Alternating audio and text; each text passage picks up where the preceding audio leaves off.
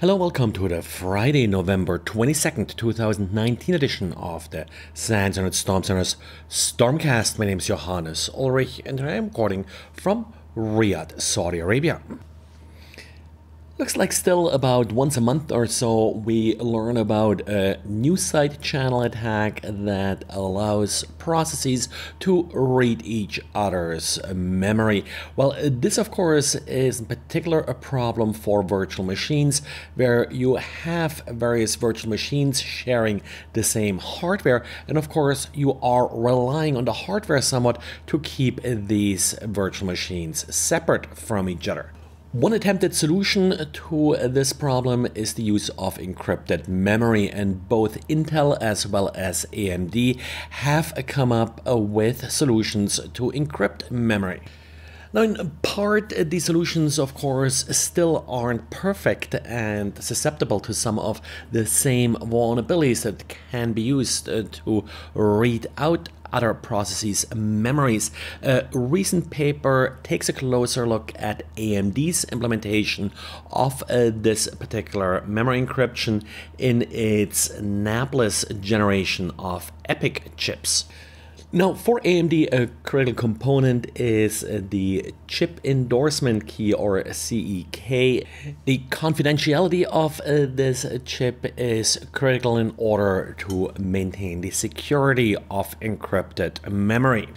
Researchers from the Technical University Berlin took a closer look at AMD's implementation and found a method to actually read this key using malicious firmware.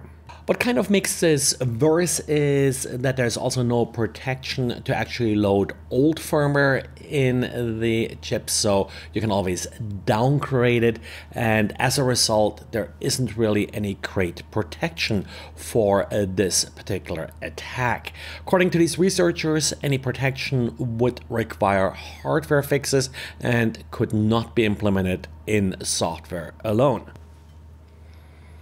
And if you downloaded the Monero command line wallet from the Get Monero website on Monday, you should double check your binaries because you may have downloaded a compromised version. Apparently for 35 minutes, an altered version of the software was offered on the website. The modified version does exfiltrate the seed that is being used to derive your keys to a command control server, so with this your Monero wallet could be compromised. As usual, this is a good reminder to always check hashes for software. This is how this problem was discovered in this case. And yes, this case does emphasize that this caution also applies to downloads from the authentic website. So far, no details have been published about what led to the compromise. And endpoint security company Niotron looked into existing ransomware protections as you find it, for example, now included in Windows 10, and found that it's lacking when it comes to how it protects the system from ransomware. According to Niotron, there are 3 different ways ransomware can actually encrypt a file, and only 2 of them are covered by current protection. The first one, well, the ransomware reads the data from the file into memory, encrypts it, and then writes it back to the same file. In the second case, the ransomware will create a new file and then delete the old file. But one way how Niotron found it could bypass some of the existing ransomware protection is if the encrypted data from memory is written to a new file and then the rename call is being used to replace the original file. Apparently this is not detected currently.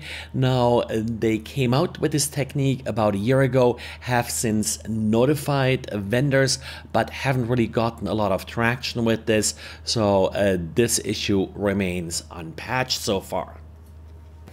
And pentester Curtis Purcell did publish an interesting blog post with some dangerous behavior that he observed in a default currently patched installed of Microsoft Office.